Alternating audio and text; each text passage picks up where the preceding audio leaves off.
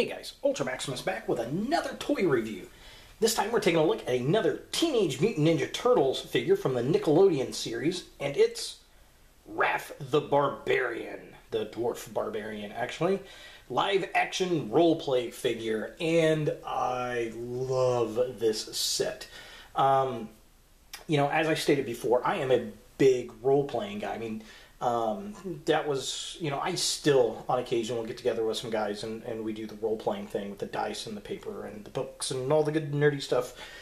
But this series of toys is actually based off an episode called Mazes and Mutants, which is a takeoff of Dungeons and Dragons. And in fact, when you see the Mazes and Mutants book in the episode, it's the original Dungeons and Dragons book from the late 70s, early 80s.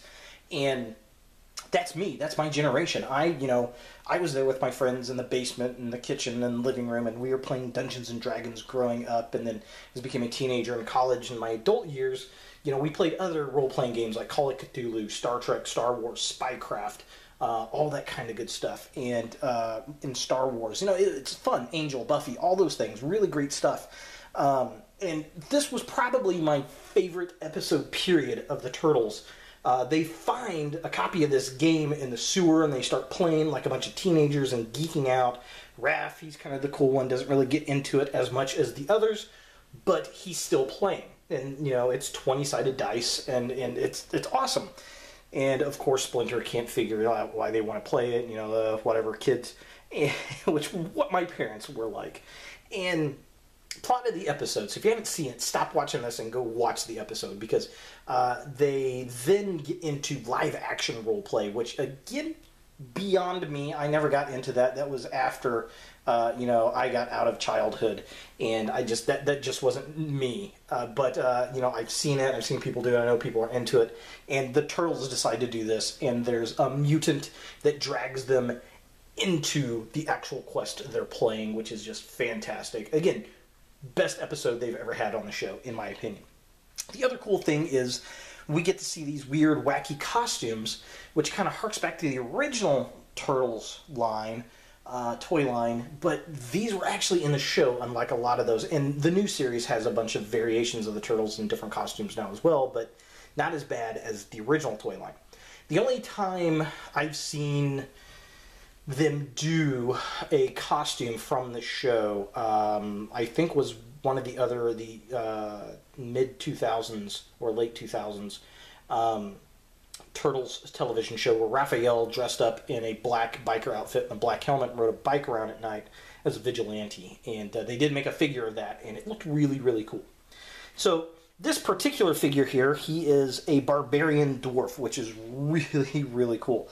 Let's take a look at the package itself. We'll get him out and see what we think of the figure itself. Here's the kind of the wide shot. It's the same exact blister package that we see on all the other figures. Teenage Mutant Ninja Turtles. It's got the shell box with the standard artwork there. There's Raph in package, which is really, really cool. Now, off the cuff, things I noticed, well, first we got Raph the Barbarian and live action role play. Looking at this picture, again, I think the prototypes were made prior to the actual show. I'm not really sure. There were huge differences on Leonardo. I think this one it's got what Optibotimus calls play school syndrome, and the fact we see a lot of paint detail on the belt, but the actual figure, there's nothing. And if you notice on the axe here, it's just gray plastic, whereas on the back of the package, when you look, it actually has paint detail. So, yeah, that's a little unfortunate. Looking at the back of the package, here's a wide shot. Again, same format.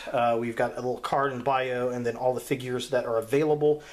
He does have a different bio than Leo, so we'll sit and let you pause and read that if you would like to. You are welcome to. And then, again, here are all the LARP Turtles, the different figures, Dojo Splinter. I really like the Neutralizer. I think I'm going to pick that figure up. And then on this side, the other figures. The Robot Foot Soldier looks kind of interesting. And then we got Tiger Claw. I'm interested to see what he looks like. I did see a Slash, and I was going to buy him, but upon looking at that figure in actual store, it was kind of disappointing, which is a shame because I really liked that figure in the original series. So let's get Raph the Barbarian out of package and see what we think. Alright, so here we have Raph out of package, and I do like it. It's very well done. Now, much like Leonardo, Leo the Knight, he is a completely different mold than his original release in this toy line. The head is way more screen accurate than we had in the original figure set. Again, I think the original figure set was a bit more an homage to the original series, whereas this is way more show accurate. Glorious detail on the figure. It is not a retool, not a redeco, but a completely new sculpt.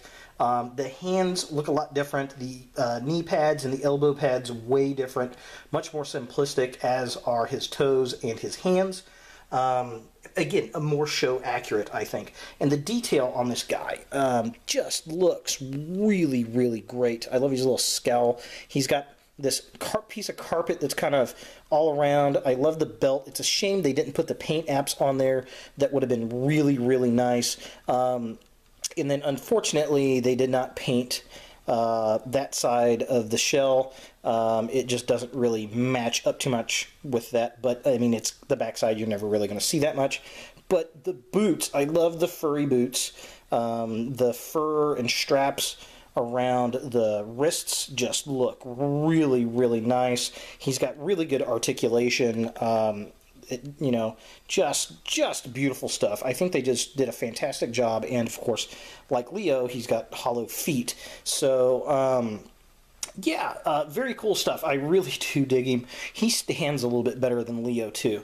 Really, really nice. And then we've got his Barbarian helmet, which is pretty cool. It's really supposed to be just a strainer on top, a collier, and then it's got the little horns on it, and then it's got this skull. And I love how they kept the skull. That was really, really cool. And then he's got the little kind of drape down there. So, and of course, you got to have the red for the helmet or the bandana. Now, with this guy, you want to kind of slide this piece here to go around his little bandana in the back, and then that will sit on his head as such. And wow, look at that. How awesome is that? He looks really, really cool. Just really nice. And he's a little whiter. The carpet's a little lighter than it was, I think, in the actual TV show, but it's actually more screen accurate than the Leo, because the shoulder pads had changed on Leo at some point. So that's pretty cool stuff. I mean, he just looks amazing. I love these. I love this set, mainly because I am a huge geek, and you know, I love Dungeons and Dragons, and the fact that they put these figures together just makes me so happy. So here he is. Let's grab the original Raphael from this toy line. So as you can see, completely different head sculpt, totally different hand, feet, pads, everything. Totally different figure.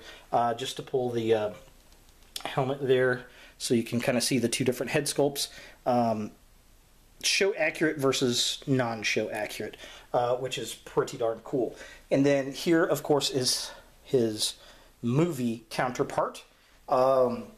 Very, very cool stuff. All three Raphaels together. I love it. I think it's just so much fun. I'm so glad that they decided to put this set together. It's just really, really nice. So here he is with Leo the Knight. Get him in frame a little bit better. So there are the two turtles from the LARPing episode, Mazes and Mutants. Definitely cool stuff. So is this something that you want in your collection? Absolutely. And, you know, I'm going to say that about right now about every single one of these figures.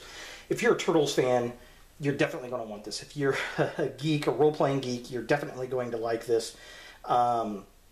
They're just fun. They're $8.88, no more than $9.99. If you can find all four of them, definitely get them.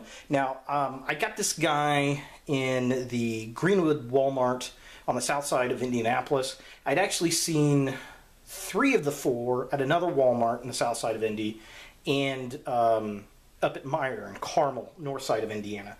but they didn't have the Donatello. So I'm thinking Donatello was the short pack. I would passed both of those up and was fortunate enough to run across a full set of 4. Because, I mean, let's face it, that's what you want, all 4 turtles. So definitely pick it up. It'll look great on your shelf. They're fun, they're goofy, they're what toys are supposed to be. So thanks for watching, guys. If you like this video, definitely thumbs it up. If you hate this video, thumbs it down. Subscribe. I really do appreciate it. And as always, look for more videos in the future.